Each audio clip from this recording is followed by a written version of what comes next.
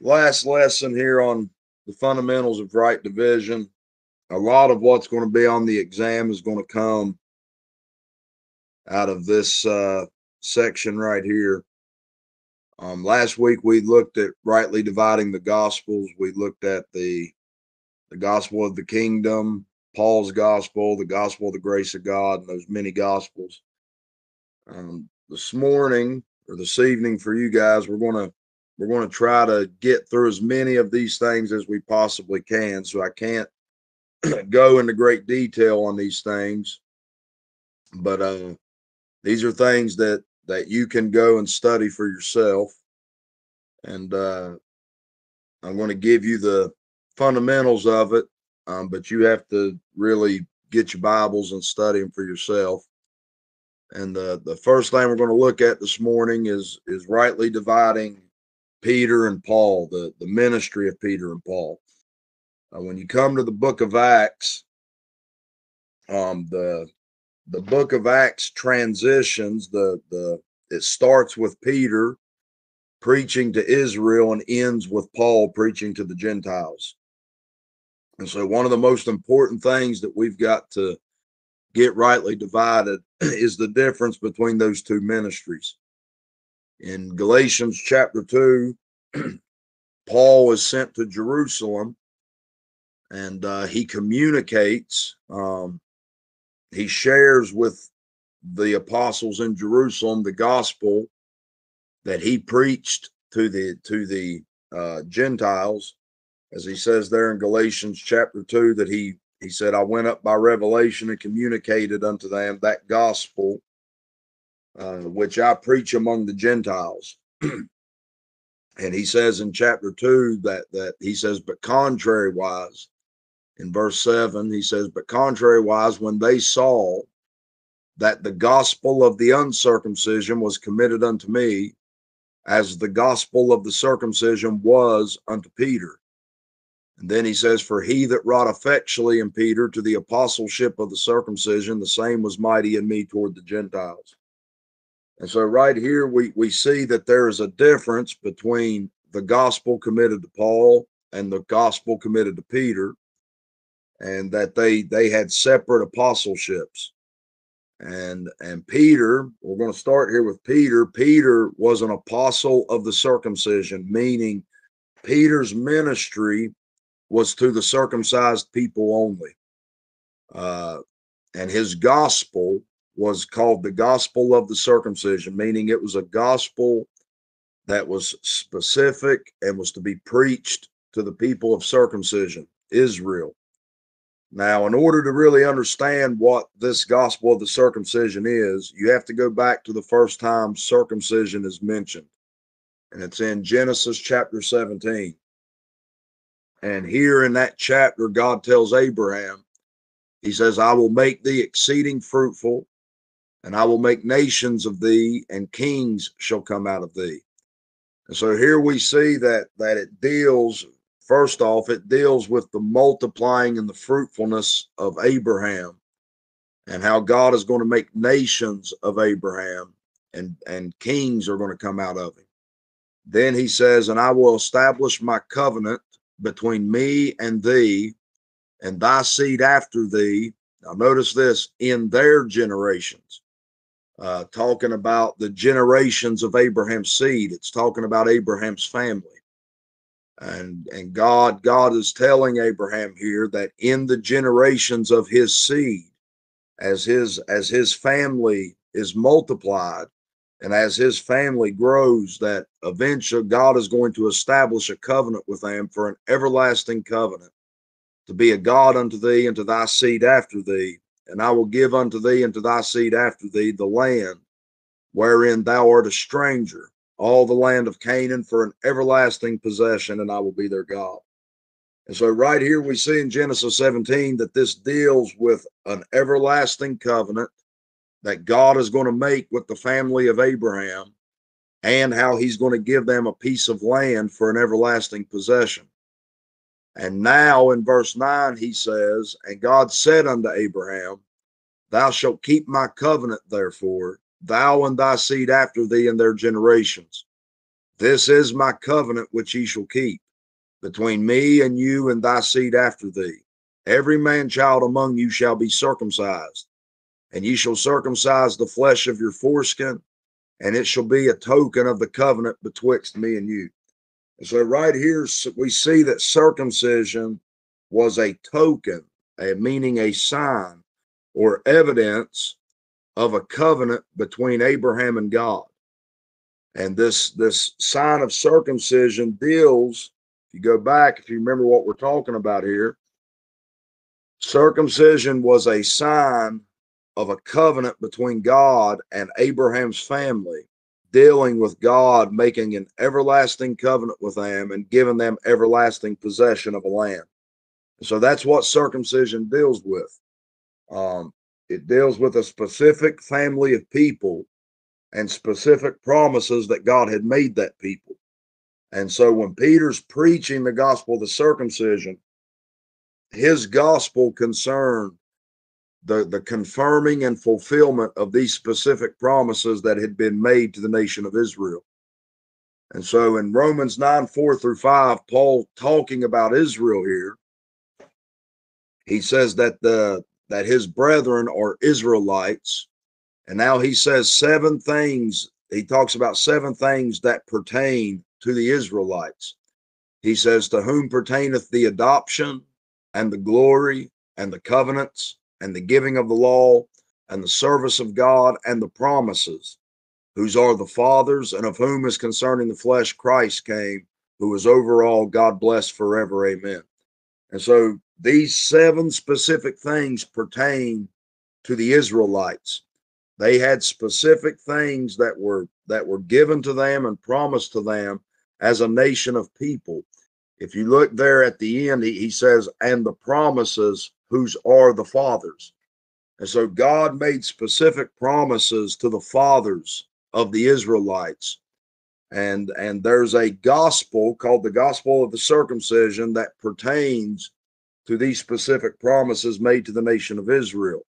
Now, us as Gentiles, in Ephesians 2, Paul says in Ephesians 2:11, wherefore remember that ye being in time past Gentiles in the flesh, who are called uncircumcision by that which is called the circumcision in the flesh made by hands, that at that time ye were without Christ. Now notice this, being aliens from the commonwealth of Israel and strangers from the covenants of promise, having no hope and without God in the world.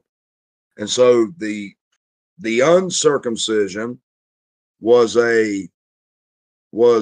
aliens. These things that pertain to the Israelites, you and I, as the uncircumcision and Gentiles, we were aliens from these things and strangers from these covenants. We had no part in them. They only pertain to the circumcision. And so circumcision, when Paul talks about the circumcision and the gospel of the circumcision, the circumcision concerns the Israelites who have been called and set apart by God, and the gospel of the circumcision concerns God's word to that people. It is a specific message and a specific doctrine concerning the promises made to the nation of Israel. And so you've got to understand that as it pertains to the gospel of the circumcision. Now, Paul said in Romans 15:8, he says, now I say that Jesus Christ was a minister of the circumcision for the truth of God to confirm the promises made unto the fathers. When Christ came to the earth, his ministry on the earth was to the circumcision only. If you look at Matthew chapter 15, come to Matthew chapter 15 in your Bible.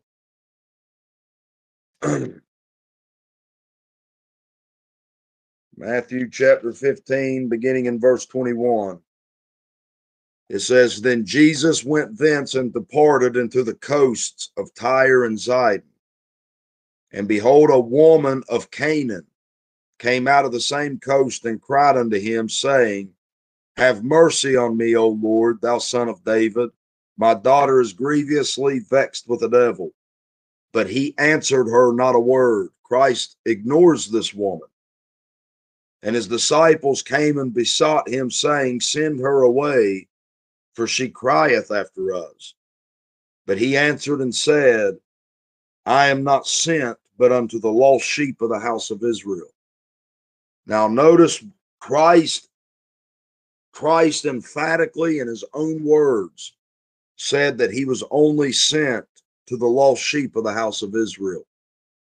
Christ in his earthly ministry was not sent to the Gentiles. In his earthly ministry, he was only sent to the lost sheep of the house of Israel. He was a minister of the circumcision. And so we have to understand this stuff, guys. So many Gentiles today go to the four gospels and they try to get their doctrine and their gospel from these things that pertain to Israel and Israel only. The gospel of the uncircumcision, which is to you, was committed to Paul. Christ was a minister of Israel. He was a minister of the circumcision. Peter was an apostle of the circumcision. He was given the gospel of the circumcision. That is a message that pertains to the Israelites concerning the promises that were made to their fathers. So God made these promises to the Israelites. Christ came to confirm those promises, and then Peter was given the gospel to preach to the circumcision concerning the confirmation of these promises. And so Peter was an apostle to the circumcision, and he had a gospel specific to those people. And it concerns the confirmation of the promises to Israel by Jesus Christ. And so when Peter preaches Christ, Peter and Paul both preached the Lord Jesus Christ, but Peter preached Jesus Christ according to prophecy. Paul preached Christ according to the revelation of the mystery. And one pertained to the circumcision, another to the uncircumcision. Now in Romans 15:16, now remember Jesus Christ, minister of the circumcision. Now look at what Paul says in Romans 15:16. He says that I should be the minister of Jesus Christ to the Gentiles. That is ordained of God. You can't change it. You can be ignorant of it. You can teach it wrong. But this is ordained of God. This is how if you want to be in line with God, and if you want to be biblical, you have to look at what God has ordained. And what God ordained is that the Apostle Paul is the minister of Jesus Christ to the Gentiles, ministering the gospel of God. So what did he minister to the Gentiles? The gospel of God. Why? That the offering up of the Gentiles might be acceptable, being sanctified by the Holy Ghost. There is only one way that the offering up of Gentiles is acceptable in the sight of God. And it's not through them becoming circumcised. That is not through them becoming Israel. What makes the Gentiles acceptable unto God is this ministry that was given to Paul to be the minister of Jesus Christ to us, to minister God's gospel to us, that our offering up might be acceptable, being sanctified by the Holy Ghost. And so it is Paul's ministry that makes the Gentiles acceptable unto God today. And so we've got to get that. The gospel of the circumcision was for Israel, and Paul was given the gospel of the uncircumcision for us Gentiles. In Ephesians chapter 3, Paul tells you there, let me get over here and read you a couple verses. I only got Ephesians 3:8 up. Ephesians chapter 3, Paul says in verse 1, for this cause I, Paul, the prisoner of Jesus Christ for you Gentiles, if ye have heard of the dispensation of the grace of God, which is given me to youward.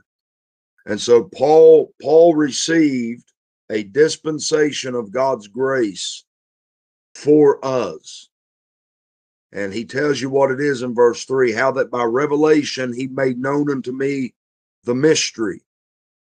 which in other ages was not made known unto the sons of men, as it is now revealed unto his holy apostles and prophets by the Spirit, that the Gentiles should be fellow heirs and of the same body and partakers of his promise in Christ by the gospel, whereof I was made a minister according to the gift of the grace of God given unto me by the effectual working of his power.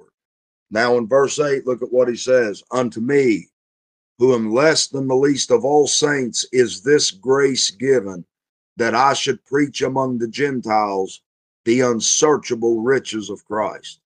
And so when we talk about the gospel of the circumcision, it concerns the promises that were made to the nation of Israel concerning their covenants, their inheritance of the nation, their inheritance of the land of Israel as an everlasting possession. But when we talk about the gospel of the uncircumcision, so when Peter preached Christ, he preached him according to prophecy. Paul was preaching Christ here according to the revelation of the mystery. And part of that mystery is that Christ has inherited riches that were unsearchable, meaning you can't find them prior to them being revealed to Paul.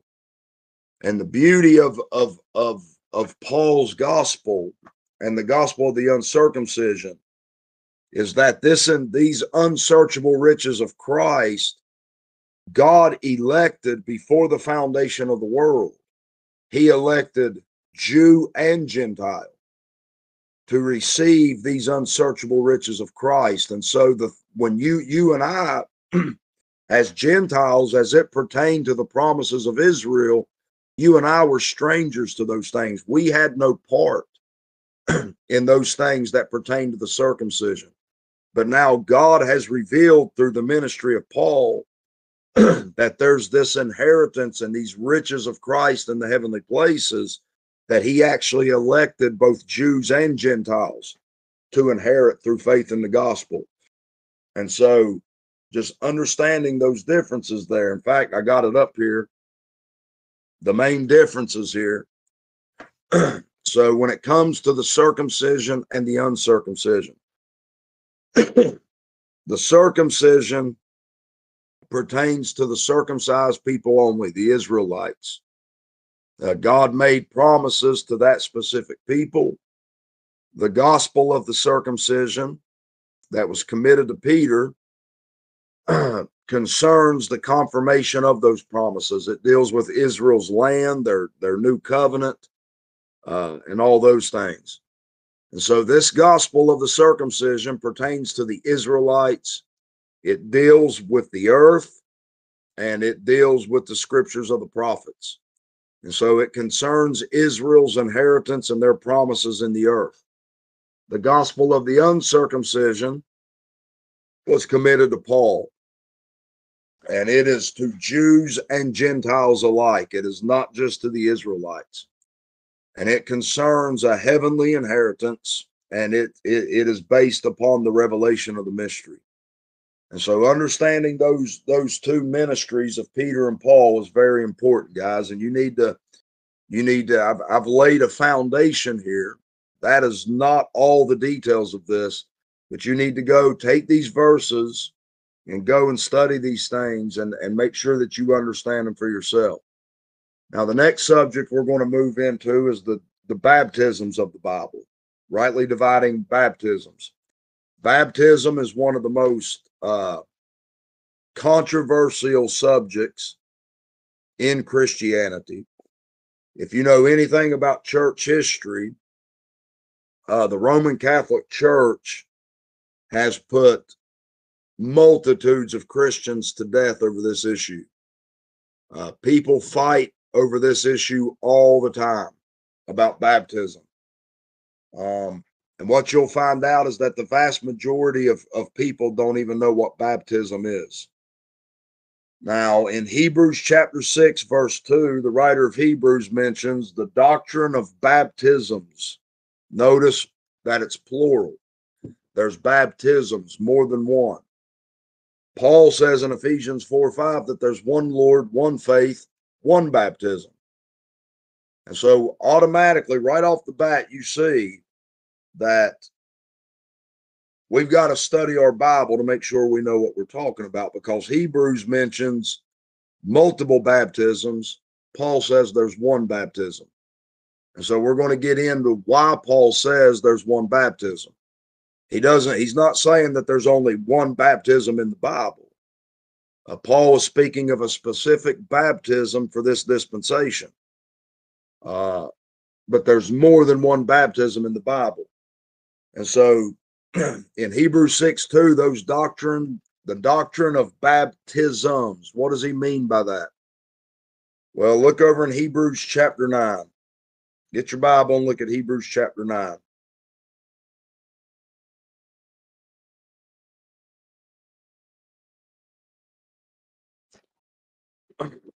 Now, what he's talking about in Hebrews chapter 9 is he's talking about Israel's old covenant. He's talking about the Old Testament. If you look in Hebrews 9:1, he says, "Then verily the first covenant had also ordinances of divine service and a worldly sanctuary."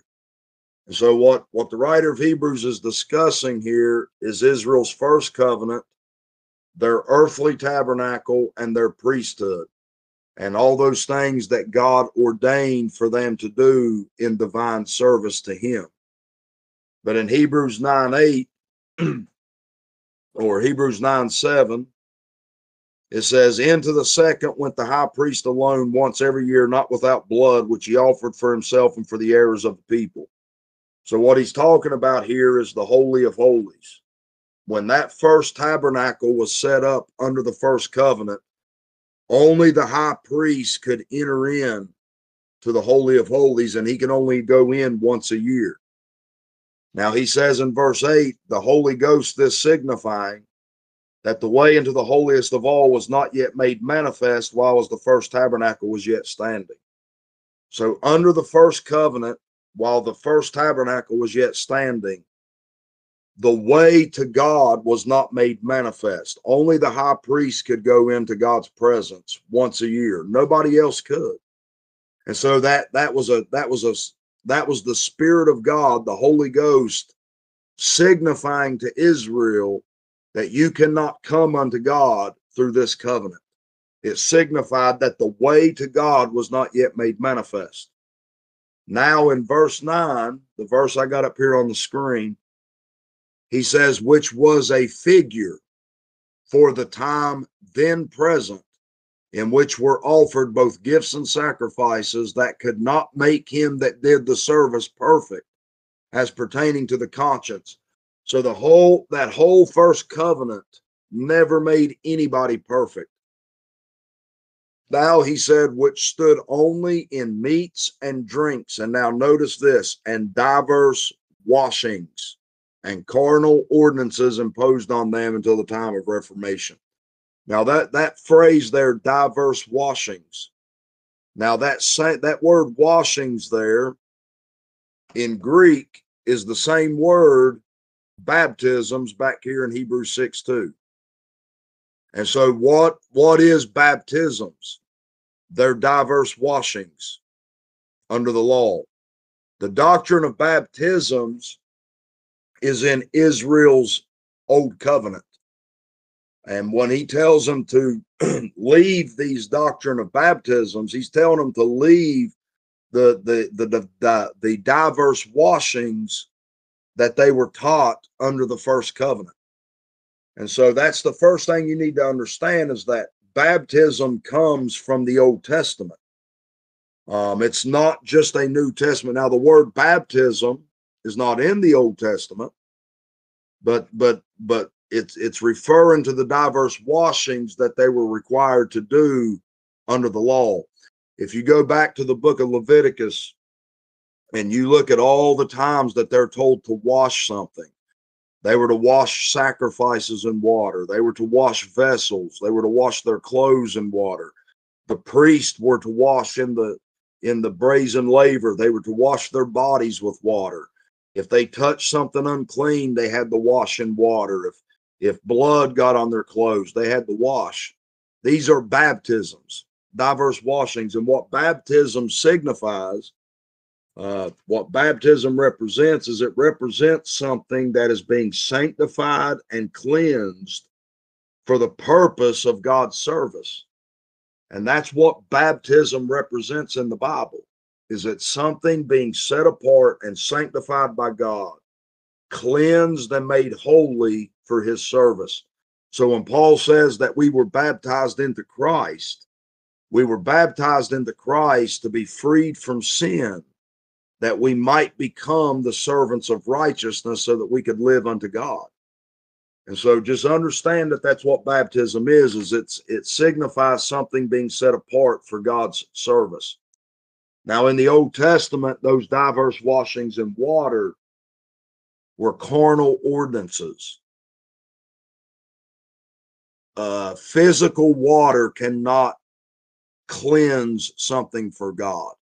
This is why those baptisms, just like he says right here, that it could not make him that did the service perfect. This is why no matter how much they washed in water, they could not enter into God's presence. Now he tells them, look over in Hebrews chapter 10. Hebrews chapter 10, verse number 19. Having therefore, brethren, boldness to enter into the holiest by the blood of Jesus, by a new and living way, which he hath consecrated for us through the veil, that is to say, his flesh. And having a high priest over the house of God, let us draw near with a true heart, in full assurance of faith, having our hearts sprinkled from an evil conscience, and our bodies washed with pure water. Now, the pure water that they are to wash in today is the water of the Word of God. But what he's telling them there is that they now, under the first covenant, they could not enter in to the presence of God. He says, but now through this new and living way, they now have entrance. They can now enter into the presence of God. They can now go into the Holy of Holies. But he tells them how to draw near. They are to have their hearts sprinkled from an evil conscience and their bodies washed with pure water. And so those washings of water in the Old Testament signified or represented a something better. Those were just, all those things back there were shadows. And so just understand that that's where baptism comes from. And when the writer of Hebrews talks about the doctrine of baptisms, he's talking about all these different washings in water that took place under the first covenant. Now we're going to look at some different baptisms in the Bible here. We just looked at one or some in Hebrews 6:2, the doctrines of baptisms, and that deals with the diverse washings under the law. You can read about those in Leviticus, guys. I challenge you to go back to Leviticus. And every time they're told to wash something in water or to cleanse something in water, that is a doctrine of baptism. Now in 1 Corinthians chapter 10, we read of a baptism. And in fact, it's not even, there ain't a single person that got wet in this baptism. 1 Corinthians chapter 10. I don't have the verses up here, guy. I got the verses, but I didn't write them up here. So if you want to flip to 1 Corinthians chapter 10 and read it with me, you can. 1 Corinthians 10:1, Paul says, moreover, brethren, I would not that ye should be ignorant, how that all our fathers were under the cloud, and all passed through the sea, and were all baptized unto Moses in the cloud and in the sea. And so notice this was a baptism in the cloud and in the sea. Not a single Jew got wet. Not a single person that was baptized in the cloud and in the sea got wet. Now they are submersed, they are immersed, they are completely covered by the cloud of God's glory. And they've got water on all sides, but they didn't get wet. But that is a baptism unto Moses. And so that is Israel. That baptism there deals with Israel being freed from Pharaoh and being baptized unto Moses so that they can serve God. And so that's a baptism. That's not a baptism that we are performing today, but that is a baptism. And so you should already see that there's more than one baptism in the Bible. And so it's going to be important when we get to where Paul says there's one baptism. We know he's not saying there's only one baptism in the Bible. He's saying there's only one baptism today. There's only one baptism being performed today. That's what he's talking about. And so that baptism there in 1 Corinthians chapter 10 deals with Israel's baptism unto Moses. In Matthew chapter 3, look at Matthew chapter 3. Because there's 3 baptisms in this verse. Matthew chapter 3, verse 11. This is John the Baptist here. He says, I indeed baptize you with water unto repentance. But he that cometh after me is mightier than I, whose shoes I am not worthy to bear. He shall baptize you with the Holy Ghost and with fire. And so notice there's 3 baptisms in that verse. There's a water baptism, there's a Holy Ghost baptism, and a fire baptism. And so the biggest mistake that people make is when they hear the word baptism, they automatically think of water. And the reason that people automatically think of water when they think of baptism is because religion has taught them to think like that. The Bible didn't teach you to think like that. John just told you, I baptize you with water, but there's another one coming who will baptize you with the Holy Ghost and with fire. And so if you can be baptized with water, the Holy Ghost, and with fire, is it not a great mistake and error to always assume water when you read the word baptism in the Bible? It's a great error. But church has taught us to think like that. When Paul gets over there and talks about the baptism for the dead, what people assume is that somebody's being baptized in water for dead people because they assume water when they hear baptism. You can't do that, guys. And so what I want to point out here, though, Matthew 3:11 is John's baptism. John's baptism is with water unto repentance. Now, Israel's baptism in 1 Corinthians was unto Moses. John's baptizing them with water unto repentance. And so what does that mean? It means that John's baptism was to set apart a repentant people for the first coming of Jesus Christ. He's getting Israel ready for the coming of their Messiah. And so his baptism was unto repentance. Christ is coming to baptize the nation of Israel with the Holy Ghost and with fire. We're going to get to those baptisms in a moment, but John's baptism came first, and what his baptism was for, it set apart and identified the people in Israel that were repentant for the coming of Christ. Look in John chapter 1. John the Baptist tells you exactly why he baptized. We don't have to guess. We don't have to go to some preacher or anything else. John the Baptist tells you why he baptized. John 1:31. John the Baptist says here, and I knew him not, but that he should be made manifest to Israel. Therefore am I come baptizing with water. Why did John come to baptizing with water?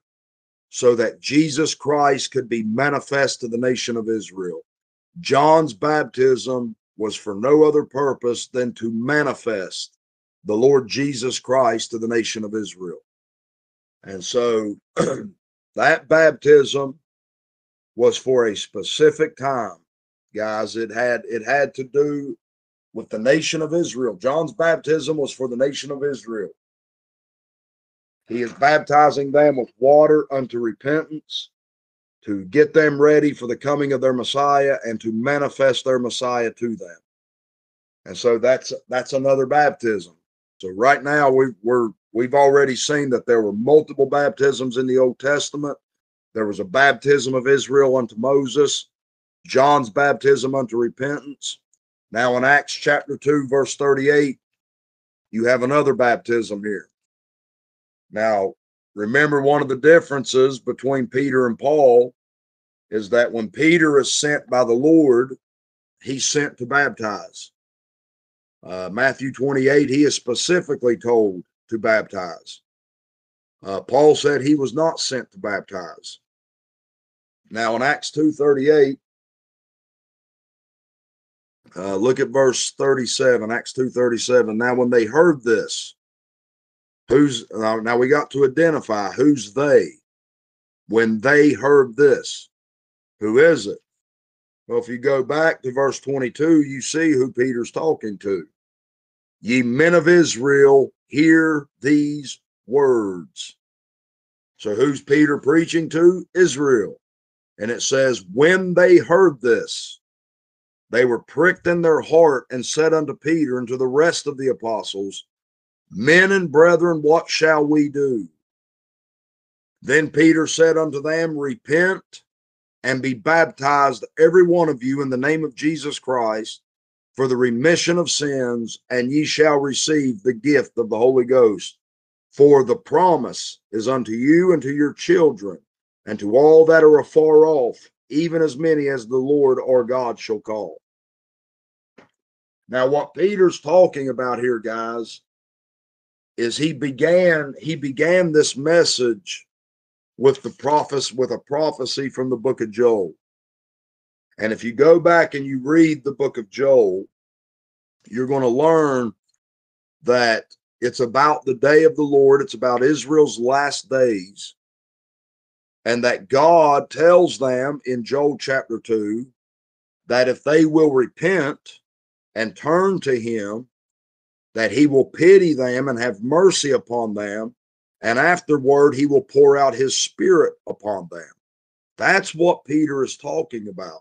But everything in the prophecy of Joel was conditioned upon Israel's repentance.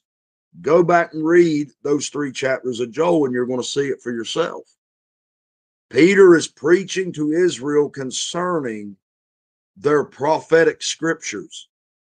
And so when they ask, what must we do, or what shall we do? Peter tells them to repent, be baptized in the name of Jesus Christ. Now notice this, for the remission of sins, and you will receive the gift of the Holy Ghost, because the promise is unto you. He's talking about the promise of God pouring out his spirit upon Israel in Joel chapter 2, if they will repent. And so Peter, listen, guys, that is not the message to the Gentiles today. This message was to the nation of Israel. Peter is a minister of the circumcision. He is preaching the gospel of the circumcision. When they say, what shall we do? That is Israel talking. And so that baptism there is, this is where the Church of Christ gets their doctrine. They preach baptismal regeneration right out of Acts 2:38. That baptism is for the nation of Israel. They are to repent and be baptized in order to receive this promise that was given to them in the book of Joel. It has nothing to do with our dispensation today. I hope you guys understand this stuff, man, because it's very important. If you're going to be a man that's approved of God, you're going to have to be able to deal with these things yourself, understand these things yourself, so that you can go out here and instruct people and bring them out of these religious systems that keep people in bondage with false doctrine and keep them in bondage to these things. And so that's a baptism. Peter and them were clearly sent to baptize. Back in Matthew chapter 3 now, we have the 2 baptisms of the Lord Jesus Christ.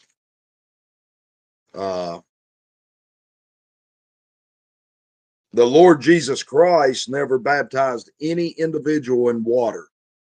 He never baptized a single man in water. Now, his disciples did, but he never did. Now, Matthew 3:11, Christ has two baptisms there, one with the Holy Ghost and one with fire. Now, people think that the fire baptism is something that they want, and you don't. You don't want the baptism of fire. Nobody does. If you look in Matthew 3:10, you're going to see what the fire is. John the Baptist says, Matthew 3:10, now also the axe is laid into the root of the trees. Therefore, every tree which bringeth not forth good fruit is hewn down and cast into the fire. I indeed baptize you with water unto repentance, but he that cometh after me is mightier than I, whose shoes I am not worthy to bear. He shall baptize you with the Holy Ghost and with fire, whose fan is in his hand. And he will thoroughly purge his floor and gather his wheat into the garner, but he will burn up the chaff with unquenchable fire. The baptism of fire is a baptism of wrath and judgment upon the unrepentant. And so John is baptizing Israel unto repentance. When Christ comes, he's going to baptize the repentant with the Holy Ghost and gather them into his garner, meaning his kingdom. Those fruitful people are going to be gathered into his kingdom, but the unrepentant and the unfruitful are going to be baptized with fire. And so that's Christ dealing with the nation of Israel. When he says he will thoroughly purge his floor, Christ is going to thoroughly purge the nation of Israel. And he's going to gather all the wheat of Israel, all the repentant of Israel into his kingdom, but all the chaff he's going to burn up with unquenchable fire. And so Christ was coming to baptize the nation with the Holy Ghost. Those are the repentant. They're going to enter into the kingdom, and the rest are going to be baptized with fire. And so those are two baptisms. Now we come to Paul's baptism, or what Paul calls the one baptism. If you look in Ephesians chapter 4,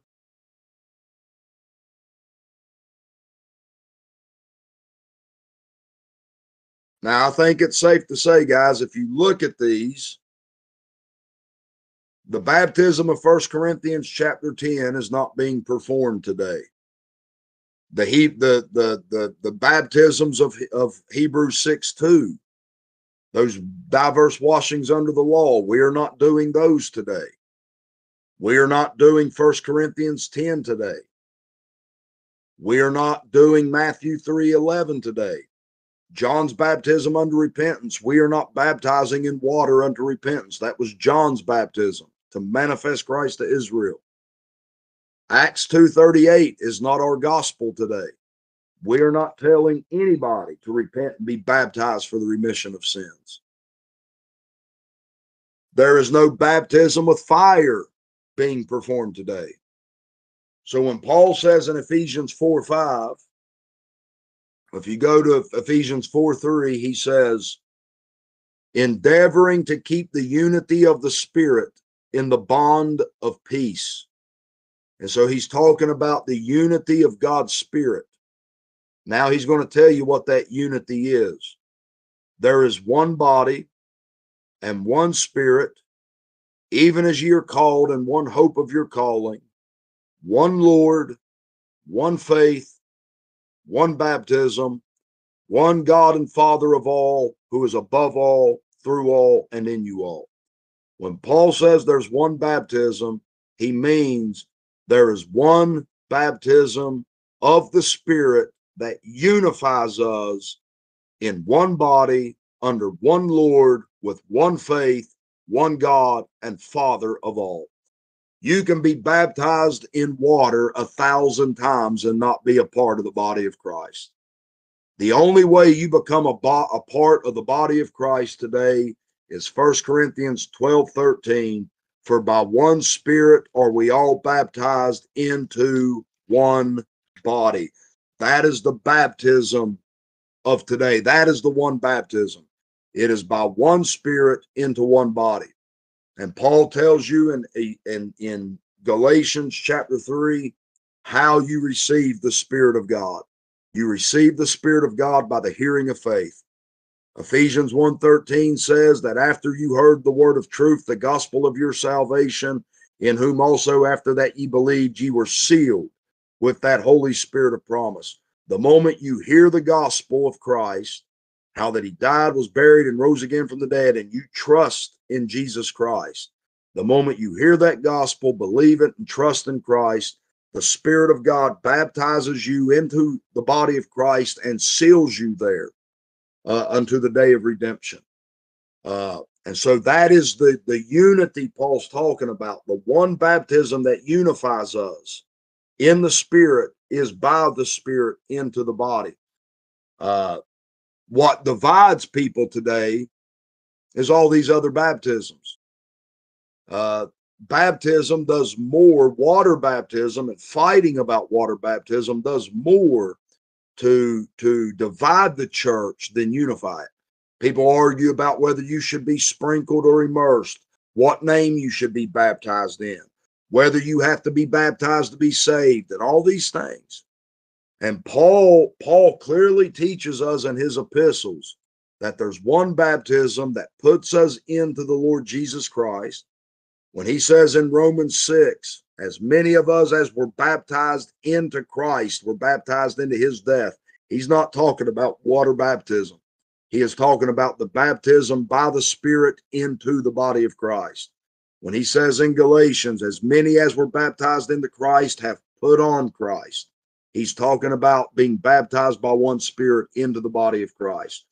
That is the one baptism of our time. That is the baptism that is being performed today. It is the baptism by the Spirit of God into the body of the Lord Jesus Christ. All right. So those are the baptisms. Now we're going to look at the judgments of the Bible, the multiple judgments in the Word of God. The first judgment, if you look at Romans 4:25,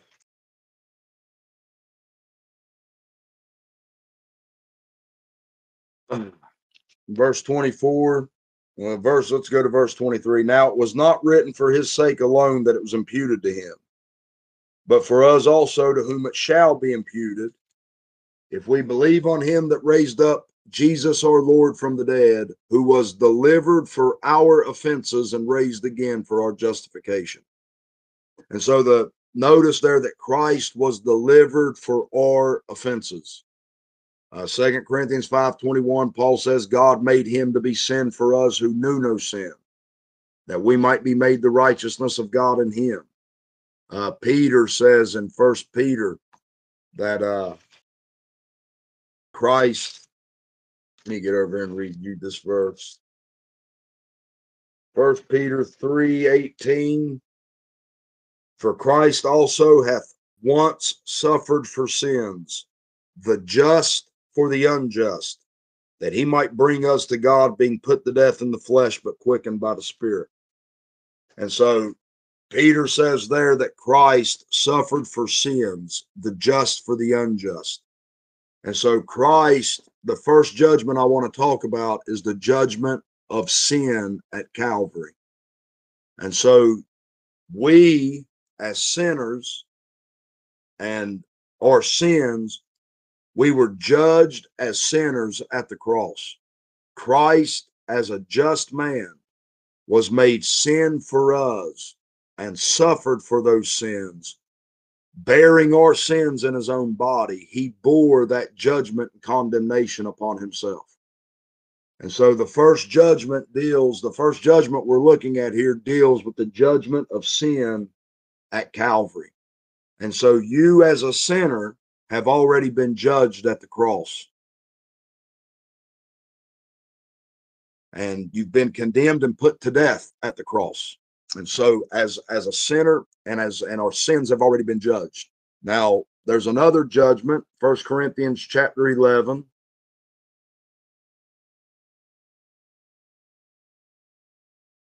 Paul says, 1 Corinthians chapter 11, verse 31, for if we would judge ourselves, we should not be judged. But when we are judged, we are chastened of the Lord, that we should not be condemned with the world. And so even though our sins have been judged at the cross, as God's sons and God's people, God wants us to judge ourselves daily. He wants us to judge ourselves, acknowledge our sin, acknowledge our errors, acknowledge our faults. And if we don't do that, then there's a judgment. If we don't judge ourselves, we're going to be judged another way. And so it's important for us as God's children to judge ourselves on a daily basis so that we are not judged. Not only do we judge ourselves individually, but we are to judge others within the church also. Paul says in 1 Corinthians 5 and 12, he says, for what have I to do to judge them also that are without? Do not ye judge them that are within? But them that are without God judgeth. Therefore put away from among yourselves that wicked person. Then he says, dare any of you having a matter against another go to law before the unjust and not before the saints? Do you not know that the saints shall judge the world? And if the world shall be judged by you, are you unworthy to judge the smallest matters? Know ye not that we shall judge angels? How much more things that pertain to this life? If then ye have judgments of things pertaining to this life, set them to judge who are least esteemed in the church. I speak to your shame.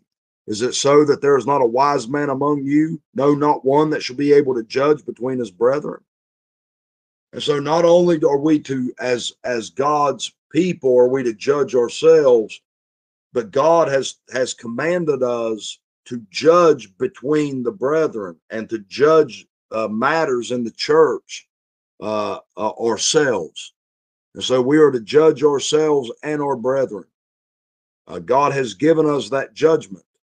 If he's given us judgment of the angels and judgment of the world, then how much more should we be able to judge the things that pertain to this life? And so our sins were judged once and for all at Calvary, but daily, as we live in this world, God expects us to be people of judgment, to judge ourselves, to judge the things around us, and to judge people within the church. This third judgment, the judgment seat of Christ. This is when this judgment takes place after the rapture. Paul says in 2 Corinthians 5:10 that we must all appear before the judgment seat of Christ, that everyone may receive the things done in his body according to that he hath done, whether it be good or bad. And so that judgment, the judgment seat of Christ here, is for the saints. It is for saved people.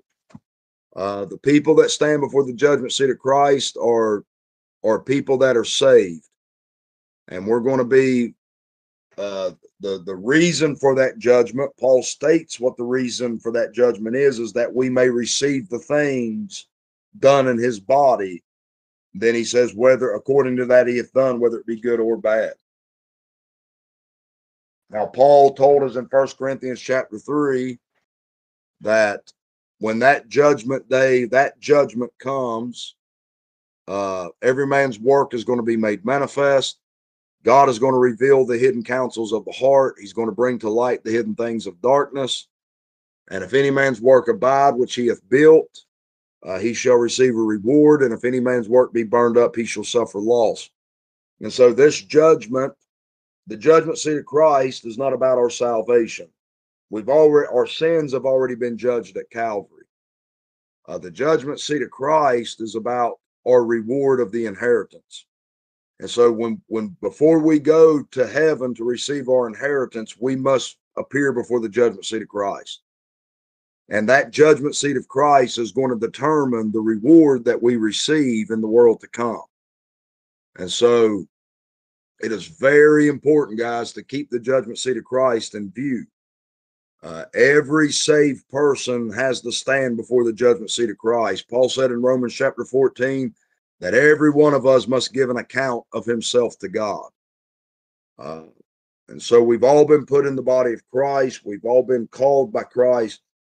And this is why Paul says in Colossians that he labored that he may present every man perfect in Christ Jesus.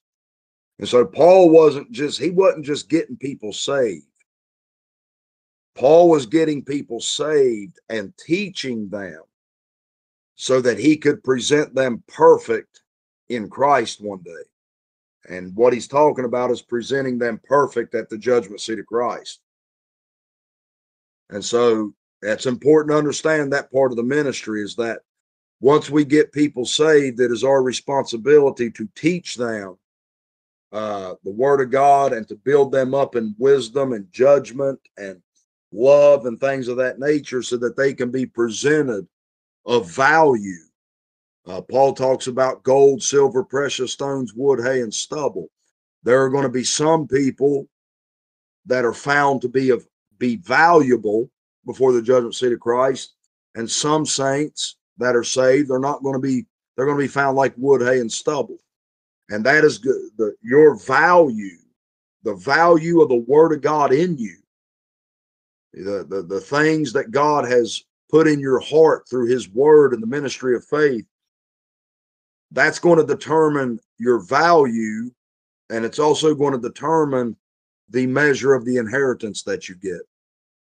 And so you could honestly say that we were judged as sinners at Calvary. We are being judged as sons daily, and we're going to be judged as servants at the judgment seat of Christ. And so, but just know that your salvation is settled at Calvary.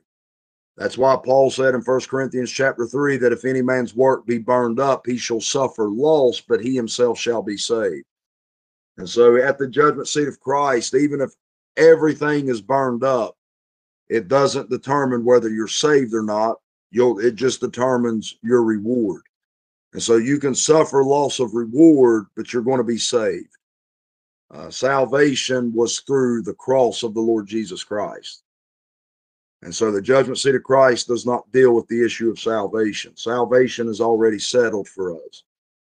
Now, 1 Peter chapter 4, there's a judgment over here. 1 Peter 4:17, he says, the time has come that judgment must begin at the house of God. Now, what is he talking about? Well, this is prophetic right here, guys. If you look in Jeremiah chapter 25, Jeremiah chapter 25, verse number 15, he says, for thus saith the Lord. And guys, even if you're not flipping with me in the Bible, write these verses down so that you can study them for yourself. Jeremiah 25:15, for thus saith the Lord God of Israel unto me, take the wine cup of this fury at my hand and cause all the nations to whom I send thee to drink it. And they shall drink and be moved and be mad because of the sword that I will send among them. Then took I the cup at the Lord's hand and made all the nations to drink unto whom the Lord had sent me. Now Jeremiah lists the nations that God that has to drink of this wrath of God, this wine of God's wrath. Now, if you remember in the book of Revelation, God tells them there that they are going to drink of the wine of the wrath of God, which is poured out without mixture. And so this is talking about the wrath of God that is coming in the last days. But in Jeremiah 25:18, notice where the judgment and the wrath of God begins. To wit, Jerusalem and the cities of Judah and the kings thereof and the princes thereof, to make them a desolation, an astonishment, and hissing, and a curse, as it is this day. Pharaoh, king of Egypt, and all his people, Verse 20, all the mingled people and all the kings of the land of Uz and all the kings of the land of the Philistines, Ashkelon, Azza, Ekron, and the remnant of Ashdod, Edom and Moab, the children of Ammon, all the kings of Tyrus and all the kings of Zidon, and the kings of the isles which are beyond the sea.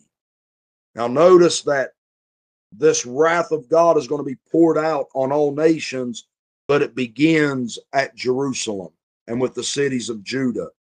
Now look over in Jeremiah 25, verse 28. He says, and it shall be, if they refuse to take the cup at thine hand to drink, then shalt thou say unto them, thus saith the Lord of hosts, ye shall certainly drink. For lo, I begin to bring evil on the city which is called by my name. And should you be utterly unpunished, ye shall not be unpunished. For I will call for a sword upon all the inhabitants of the earth, saith the Lord of hosts. But notice where God begins to punish.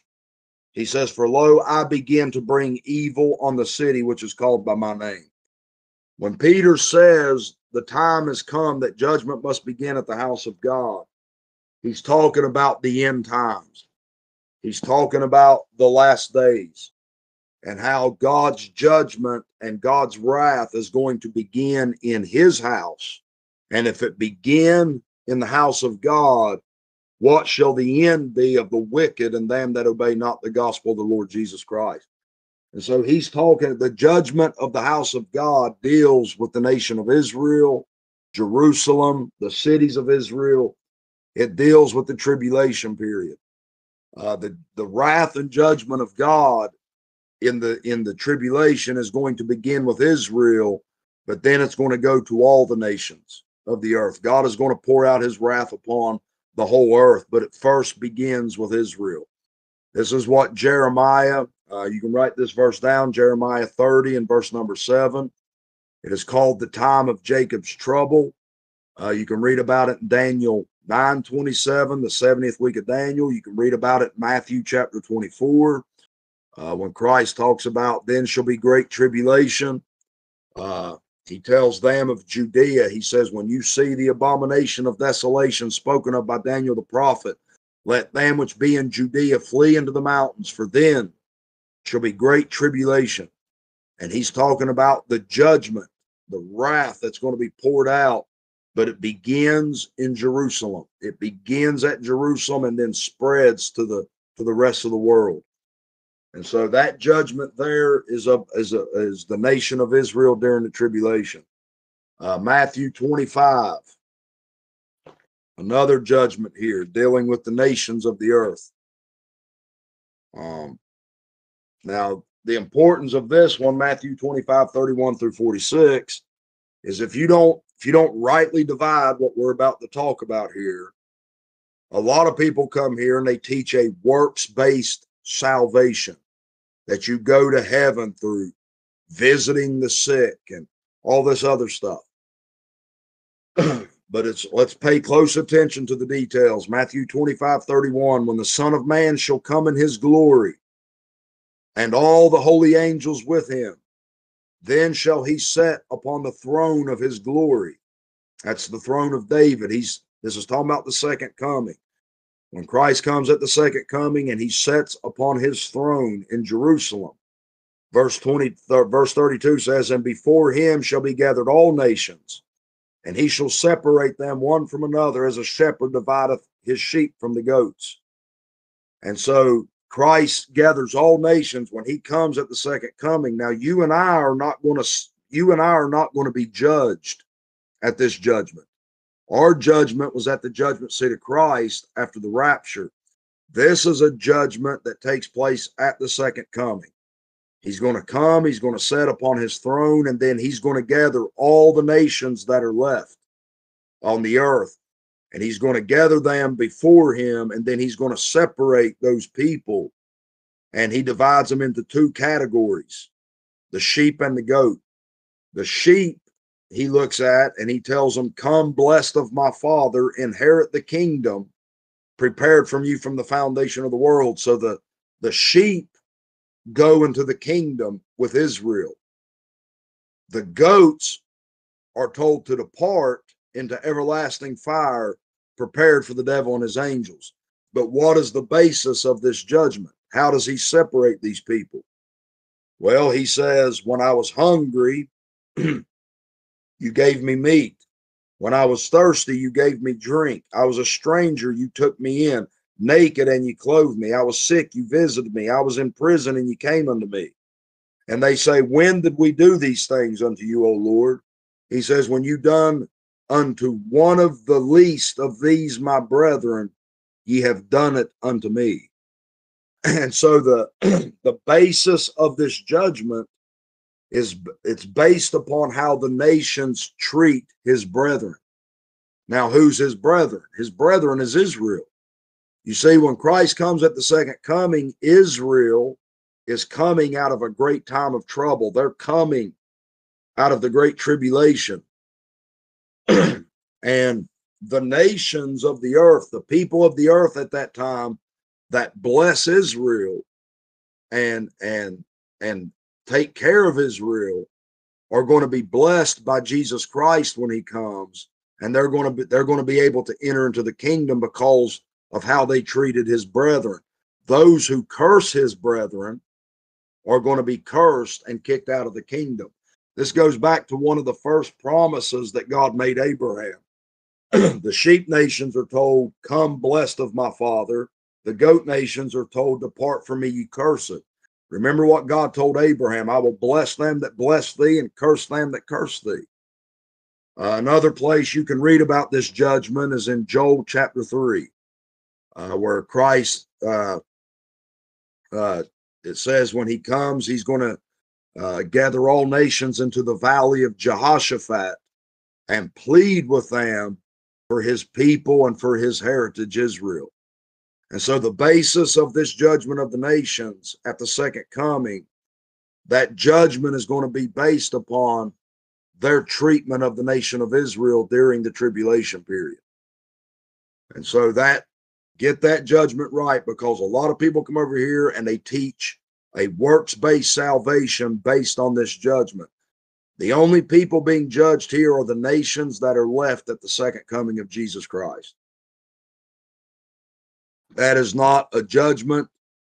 That is a specific judgment for people that are alive on the earth at the second coming of Jesus Christ. That's not our judgment. It's not the judgment of the dead that have lived. For the rest of them are going to be judged at the great white throne. And so that is a specific judgment. 1 Corinthians 6:3, you have the church being given judgment of the angels. That's going to take place after the rapture. We are going to judge angels. God has given us, as the body of Christ, the judgment of the angelic realm. Matthew 19:28. The 12 apostles are going to sit upon 12 thrones judging the 12 tribes of Israel. That's going to take place during the millennial kingdom. Our judgment of the angels is also going to take place. Not only are we going to judge Satan and his angels, and they're going to be cast out of heaven, but we are going to be given judgment of the angels throughout the kingdom also. The angelic realm is going to be under the feet of the body of Christ. And then the 12 apostles are going to be given judgment over the nation of Israel. And not only that, but Israel, the Lord Jesus Christ in Israel, Isaiah chapter 2, verse 4, is going to judge among the nations. That's during the millennial kingdom. And then the last judgment there is in Revelation 20:11 through 15. It's when all the dead are raised up, all those who were you have the rapture, then you have the resurrection at the second coming, and then after the 1,000 years, there's going to be a great resurrection of all the dead from Adam till the end of the millennial kingdom, and all those men are going to stand before God at the great white throne and be judged according to their works. Everyone not found in the book of life is going to be cast into a lake of fire. And so those are the judgments, guys. Write these scriptures down. Study these things, and then look for the references for them. Just look for all the references that go along with it. That's how you're going to learn how to rightly divide. Already gave Matthew 25, the judgment of the nations. One reference for that is in Joel chapter 3. And so, Matthew 19:28, the apostles judging the 12 tribes of Israel. A reference for that would be Isaiah chapter 1. Isaiah chapter 1, verse number 26. I will restore thy judges. Is that the first? Go back there and study those things and understand those things. All right. I'm trying to hurry up here, guys. The resurrections, you got to rightly divide resurrections in the Bible. Not everybody has the same resurrection. You look, 1 Corinthians 15:20. Paul says, but now is Christ risen from the dead and become the first fruits. Now get this now. First fruits of them that slept. And so the them there is not us. It's them. Paul doesn't say he become the first fruits of us. He said he become the first fruits of them that slept.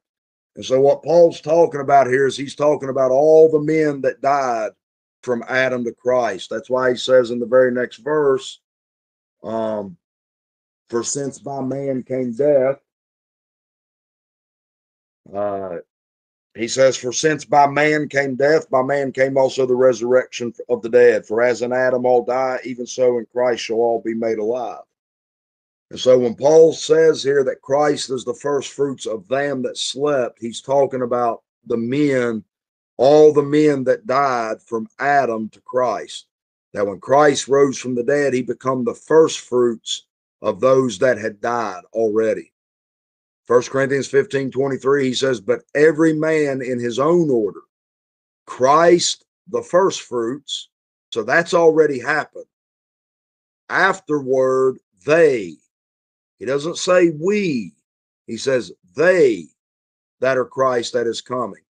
Paul's talking here about the resurrection of the Old Testament saints that died, or the Old Testament people, all those that died from Adam to Christ. And so their resurrection, all the men that died from Adam to the Lord Jesus Christ, resurrection, when Christ rose from the dead, he became the first fruits of a resurrection that's going to happen at his coming. But you have to understand who's going to be resurrected at his coming. It is them that slept, they that are Christ. If Paul was talking about us, he would have used the word we. He doesn't say we that are Christ, he says they that are Christ's. And so, got a little timeline here. Them that slept are all these men back here prior to the resurrection of Christ. They had already died in faith. Then Christ rose from the dead and became the first fruits of these people back here that slept. Christ is the first fruits of a resurrection that's going to happen at his coming. And so all these men back here that slept is going to be resurrected at his coming. But in 1 Corinthians 15:51, Paul says, behold, I show you a mystery. We. Now notice Paul's not dealing with them. He's not dealing with they. He's now dealing with us. Paul's getting ready to show us a mystery now. Meaning this, what Paul's about to show you was not prophesied. This is something that had been kept secret by God.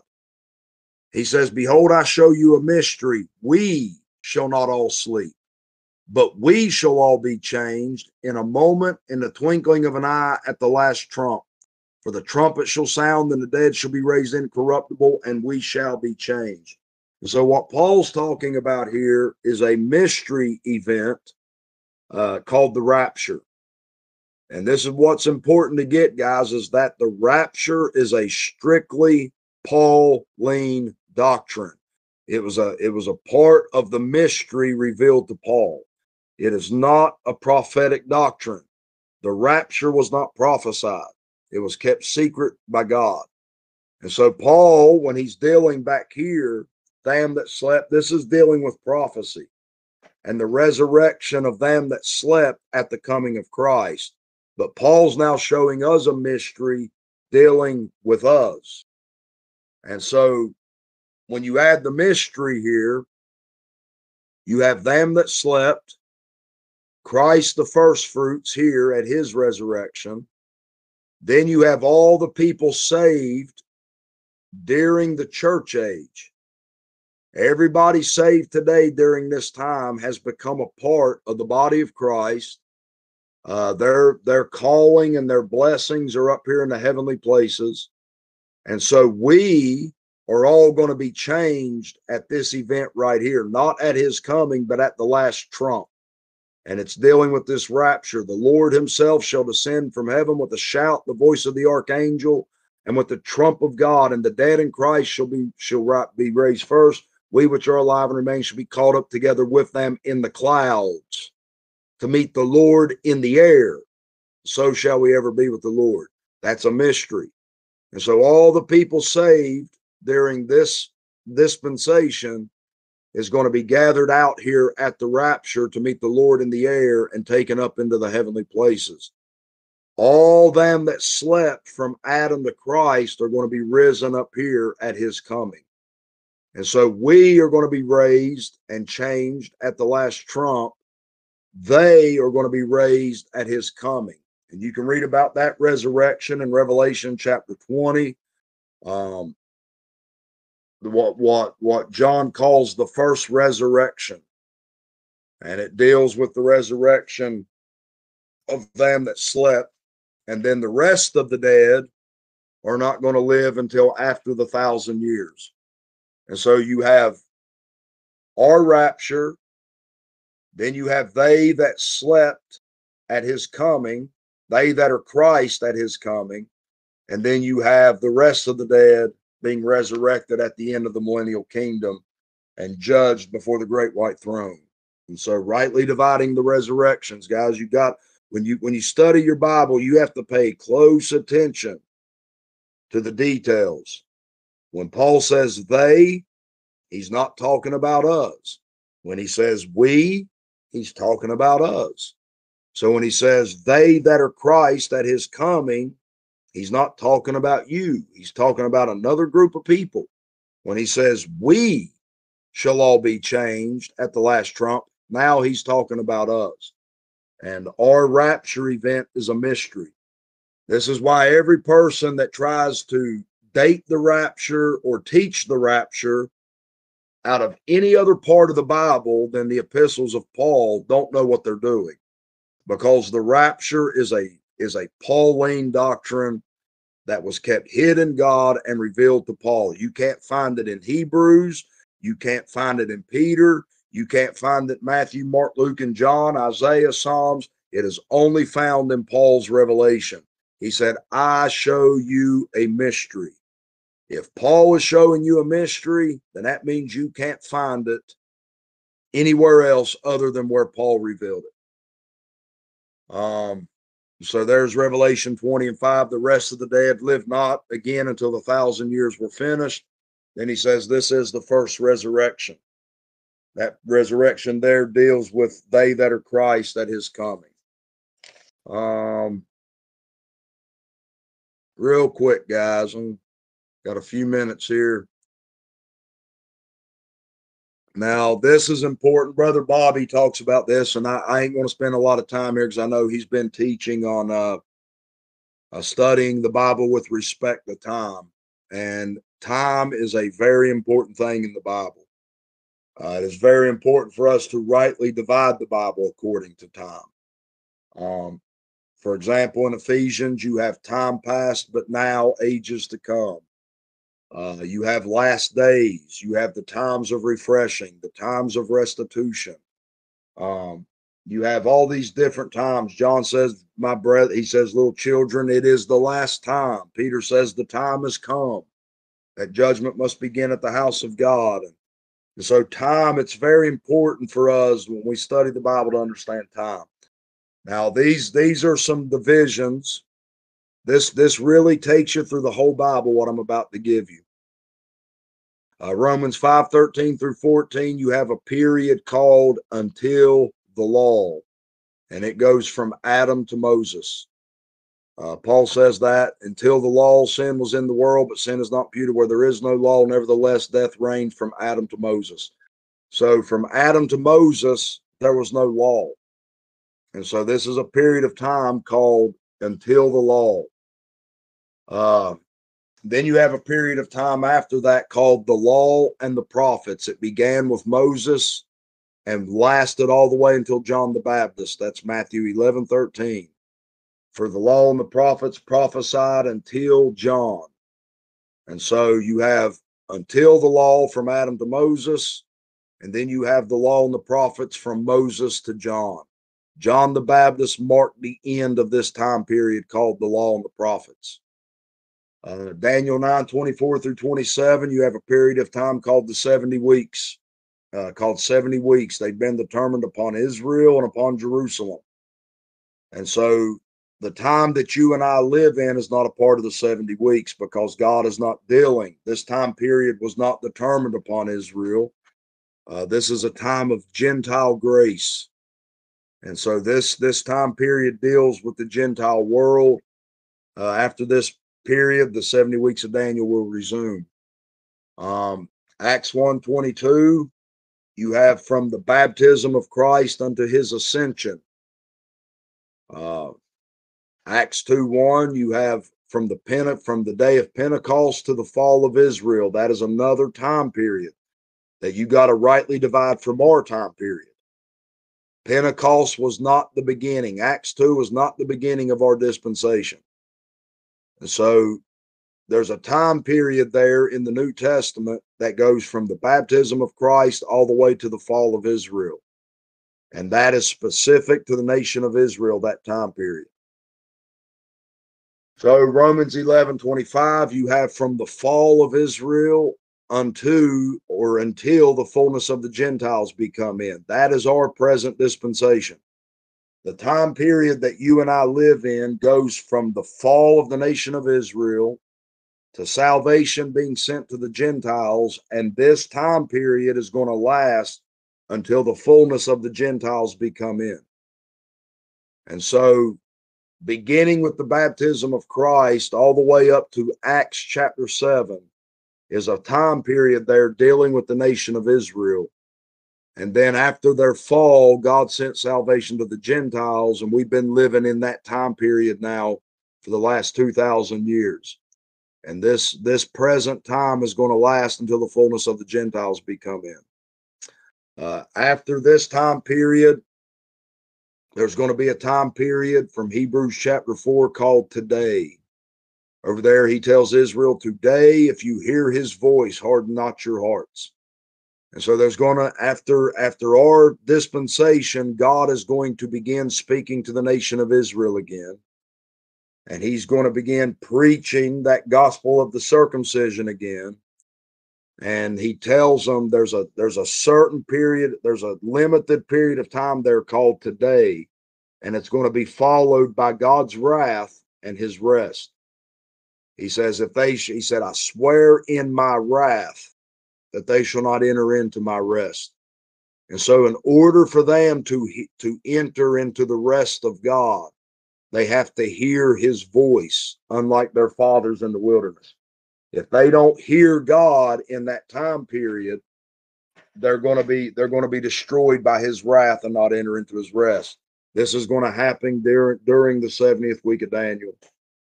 Then after the 70th week of Daniel, you're going to have the millennial kingdom, which lasts for 1,000 years, and then you have the fullness of times. And I'm sorry I can't go into greater detail on these things, guys, but I'm having to try to hurry up through this. Just go and study these things. Just read these things and study these things. Go read the scriptures I've got down here.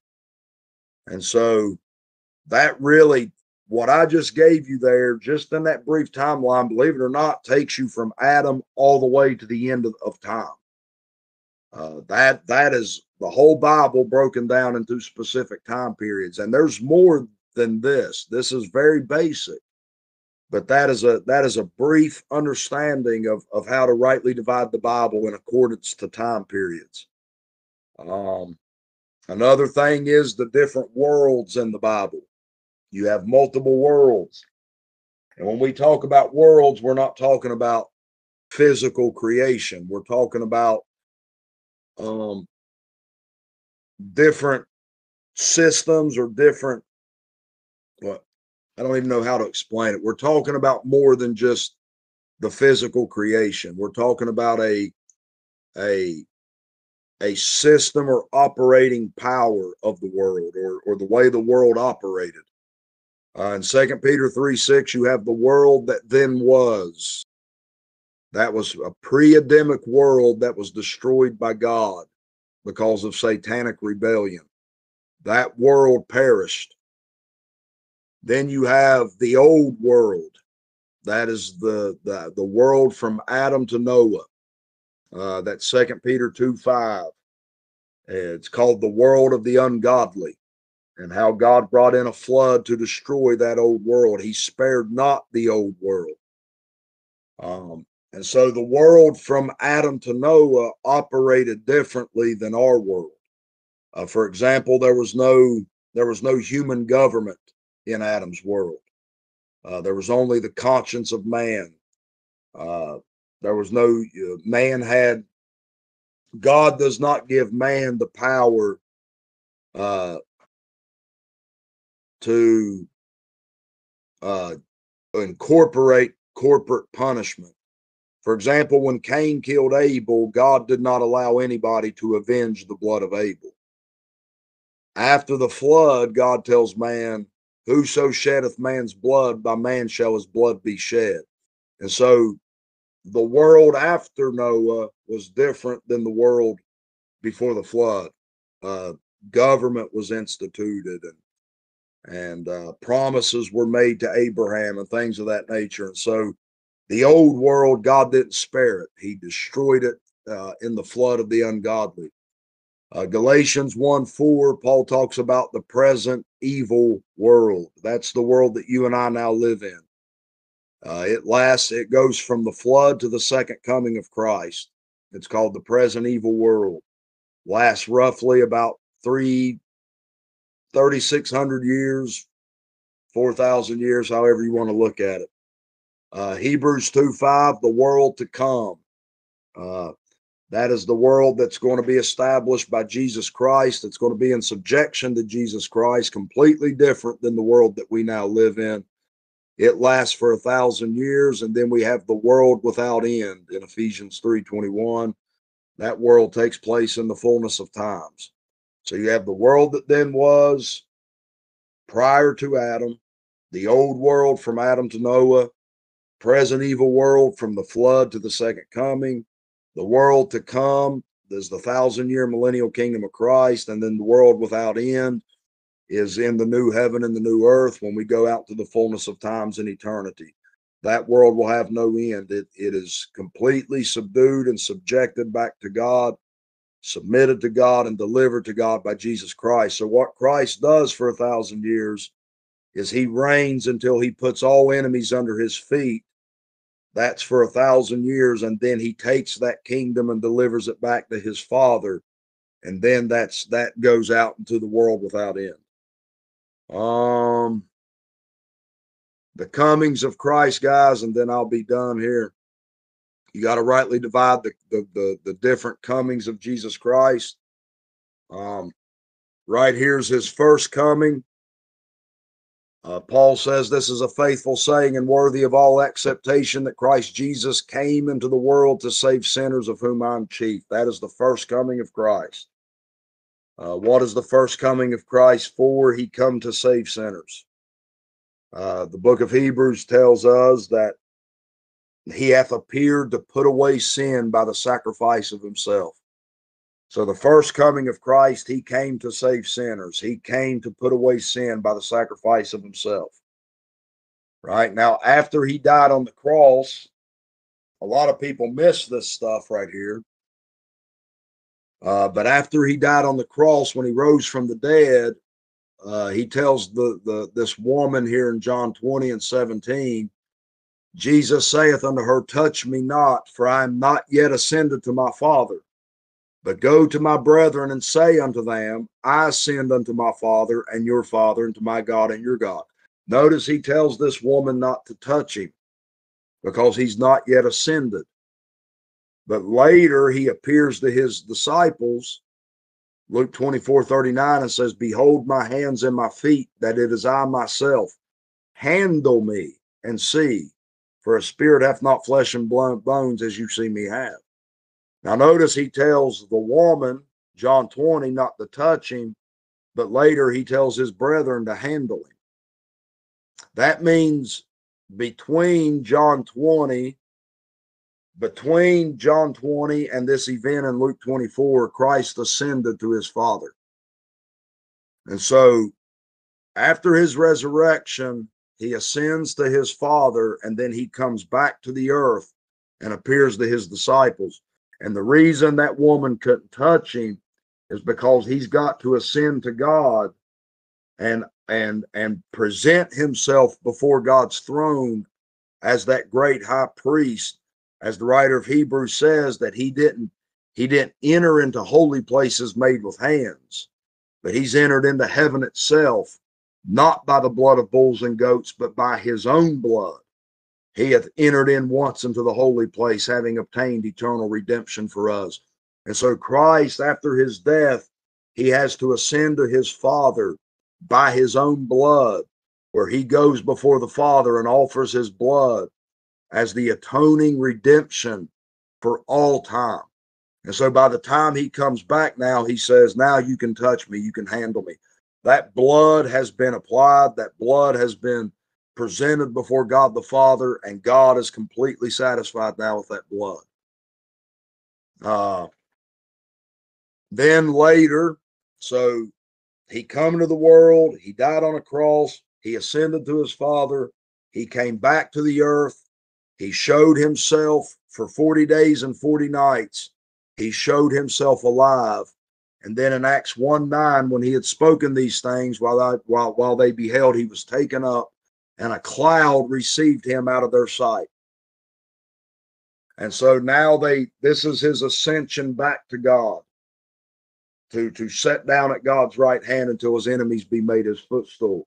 But one of the things I want you to notice is in Acts 1:11, that they're told here, they're rebuked.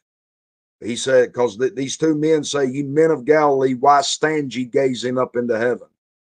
This same Jesus which is taken up from you into heaven shall so come in like manner as you have seen him go into heaven. That's the second coming. They're saying that Christ is going to return to the earth the same way you've seen him go away. And so they're told not to stand there gazing up into heaven. You and I, Paul said, our conversation is in heaven from whence we look for the Savior. You see, you and I are to be looking for Christ to come and rapture us. These men were not to stand gazing into heaven. Why? Because they were told in Luke chapter 20, Luke chapter 21, I believe it's verse 28, they're told when to look up. He said, when you see all these things, then lift up your heads. Look up into heaven, for your redemption draweth nigh. That's the second coming. Before they are to lift up their heads and look for the Lord's return, there were other signs that had to take place first. There are no signs of our rapture. Nothing. We are to be looking for the Lord every day, guys. He could come right now and rapture us. He could come tomorrow. We are to always be looking for the return of our Lord to call us out. In the prophetic program, there are other signs that have to happen first. Christ tells them, when you see all these things, then lift your head up, then look into heaven, for your redemption draweth nigh. And so that's the difference between our rapture and the second coming. The second coming, you can't look for the second coming until other events happen first. Our rapture can happen at any moment. And therefore, we are not to be looking for signs. We are to be looking for the Lord We're not to be looking for wars and rumors of wars and signs in the heavens and all these other things. We are looking for the Lord from heaven. That's what we're looking for, the rapture. This is what we call 2 Thessalonians 2:1, the coming of our Lord Jesus Christ, and by our gathering together unto him. I got a misspelling there. That coming of the Lord and our gathering together unto him is called the rapture. That is not the second coming. That coming of the Lord there is to gather his church unto himself. Paul wrote about it, 1 Thessalonians 4, that he's going to descend from heaven with a shout, the voice of the archangel, and the trump of God. The dead in Christ are going to be raised, and we which are alive and remain shall be caught up together with them in the clouds to meet the Lord in the air. And so notice that we're being called up in the clouds to meet the Lord in the air, and so shall we ever be with the Lord. That is the coming of our Lord and our gathering together unto him. It's what Paul's talking about in 1 Thessalonians 2:19, where he says, for what is our hope or joy or crown of rejoicing? Are not even ye in the presence of our Lord Jesus Christ at his coming? And so what Paul's talking about there is the day that we are presented in the presence of the Lord Jesus Christ. Paul's whole labor, his whole ministry was to get these people ready to appear and be presented before the Lord Jesus Christ. That was going to be his joy and his rejoicing in that day, is when those people were presented before the Lord Jesus Christ. And so he's trying to get them ready for that appearing before Christ. So this is the rapture. Now in 1 Thessalonians 3:13, we read, to the end he may establish your hearts unblameable in holiness before God, even our Father. Notice this now, at the coming of our Lord Jesus Christ with all his saints. Now back here, there's a coming of the Lord to gather us. And now right here, there's a coming of the Lord with all his saints. And so what he's talking about here is he's talking about the coming of the Lord Jesus Christ. Notice who it's before. Back here, we were in the presence. He's talking about our presence before the Lord Jesus Christ at his coming. Right here, he's talking about us being before God the Father.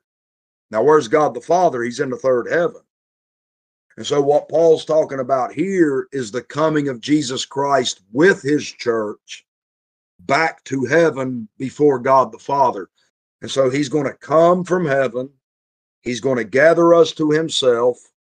We're going to be presented before the judgment seat of Christ, before the presence of the Lord Jesus Christ. And then he's going to go back to heaven with us and present us before God the Father. And so 1 Thessalonians 3:13 is talking about the coming of the Lord with his saints back to heaven. I love that passage right there, guys. I try to picture that in my head, that he comes down, he gathers us, and then we all go back to heaven with him before God and the Father. That is going to be a great day of rejoicing when Christ comes with his church back to the third heaven before God the Father. It's going to be a triumphant day. And so that is just know and understand that every time you see the phrase coming of the Lord Jesus Christ, it's not talking about the same event. Then you have this coming right here, the second coming. Behold, he cometh with clouds, and every eye shall see him. They also which pierced him, and all kindreds of the earth shall wail because of him. Even so, amen. At that coming, unto them that look for him shall he appear without sin unto salvation. At that coming right there, he's coming to save Israel, and he's coming to execute, he's coming to judge and make war in the earth. The second coming, he's coming to judge and make war and to save his people Israel. And so the rapture, he's coming to gather his church. And then at the second coming, he's coming to judge and make war and save the nation of Israel.